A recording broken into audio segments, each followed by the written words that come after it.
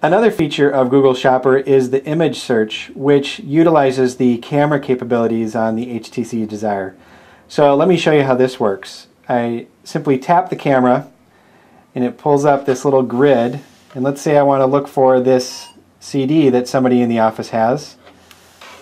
Don't have to press anything. It scans the image and tells me that it's available for $5 to $18 from about 46 sellers.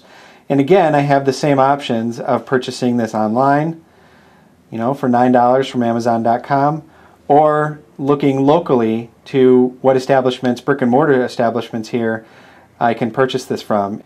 So it not only does CDs, but let's say that for Christmas we're looking for a Wii game for the children, and I want to price compare this game.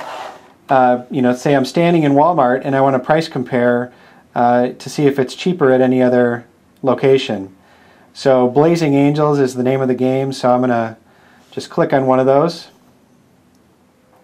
and look at other local places where I might be able to get it. And it looks like it's pretty competitive. So some really neat options, and if you want to see what people thought of the game, again, you can tap into things that you're familiar with on Google services in terms of reviews and any additional details or descriptions about the game itself. So hopefully that's helpful for you, and happy shopping.